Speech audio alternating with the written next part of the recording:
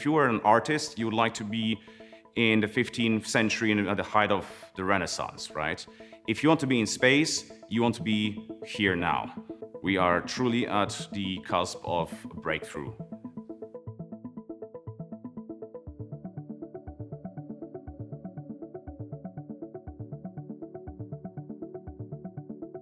So space industry itself is broad. It is made of a few different segments. One, of course, is space launch. Then there are the satellites themselves and their onboard payloads, the different camera equipment.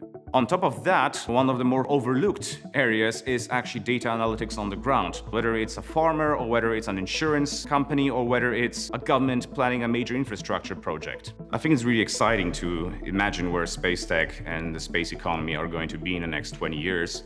The advent of more accessible space tourism, that is going to be a massive boost for our industry, and that's going to change fundamentally how people view our planet.